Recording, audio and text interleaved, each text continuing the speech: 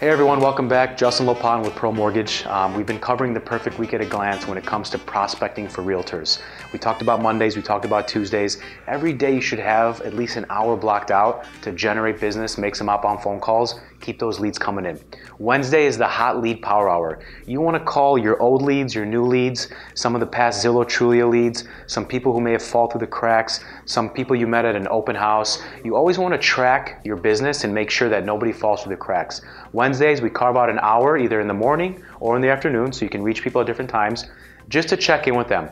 How's it going? Are you still in the market? I'm here when you're ready. I'm all about your timeline. Just let me know what I can do to help you. You don't want to be too salesy, but you don't want them to move on and forget about you. So it's just staying in touch to maximize the prospecting and to make sure people aren't falling through the cracks. In addition to a power hour, I recommend a couple other ways to generate more business from your leads.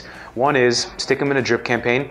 They should be getting a newsletter, a video, a postcard from you every month, a first-time homebuyer seminar or workshop. Partner up with a lender or someone in your network, maybe an attorney or a financial planner, and do a little workshop. Educate people on the market and just get to know them a little bit. So these are some great ideas that help you maximize your opportunity, capture as many leads as you can, and hopefully nobody falls through the cracks.